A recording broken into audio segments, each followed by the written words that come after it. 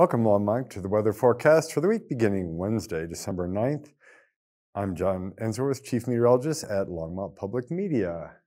Taking a look at the moon this week, Monday will be the next quarter phase, and this is the new moon rising and setting close to sunrise and sunset.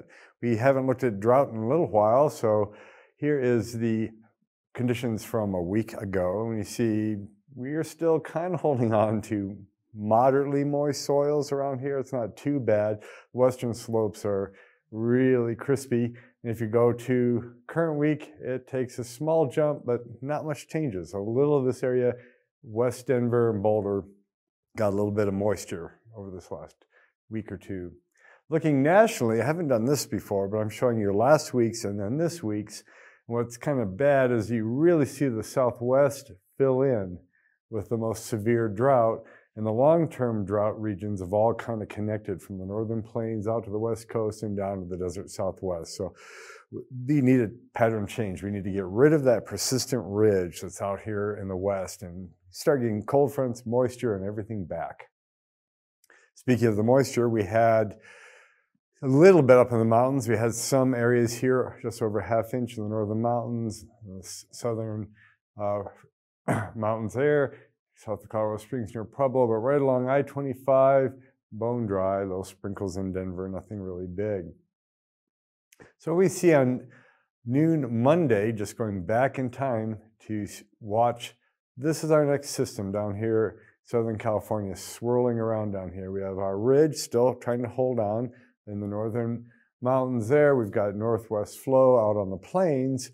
We're kind of in a calm area here. It's warm, nothing really happening, and very dry. If you look at the water vapor satellite image from that same time, you can clearly see that swirl down here in the moisture, and this is what will at least give us some chance of precipitation later in the week. It's kind of scooping moisture up off of the ocean and being ready to transport it up our way.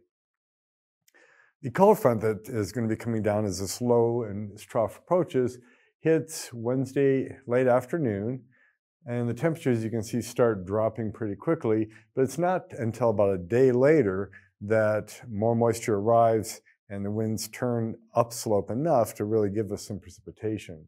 Our normals are starting to flatten out, 43 down to 42 over a 10-day period, and the normal low temperature at night remains 17 for this 10-day period. So we've dropped down into the winter regime. After this cold front, we do stay within that normal envelope, even though it's going to feel pretty chilly since we've had so much unusual heat. After a couple days or a day and a half of precipitation, we do see some chances of precipitation happening out into the following week with the cool temperatures. So if some of that gets organized enough, we might see another snow hit.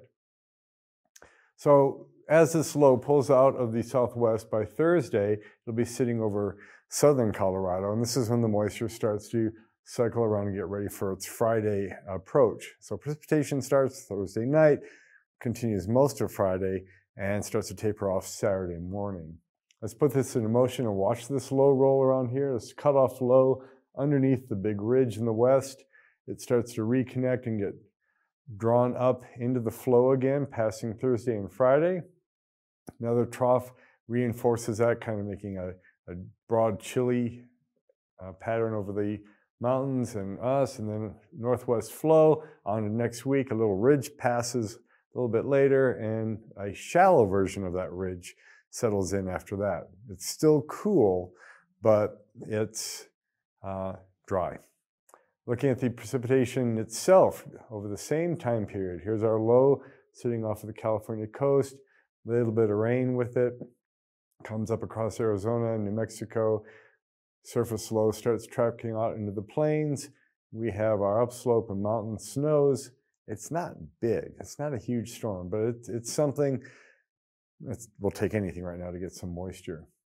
So how much moisture over the next 10 days? The snowfall around Longmont looks to be in about the 1 to 3 inch area. Up in the mountains, they're getting about 6 inches to a foot. A few lucky windward facing slopes, maybe 1.5 feet. This at least puts some trace of snow out across much of the plains as well. For actual amount of water, We see about 1/10 to 1/4 of an inch of liquid here and up to 1 inch in a few lucky locations up in the mountains. So again, mountains benefiting from this more than us, but we'll take the moisture and the cool down anytime.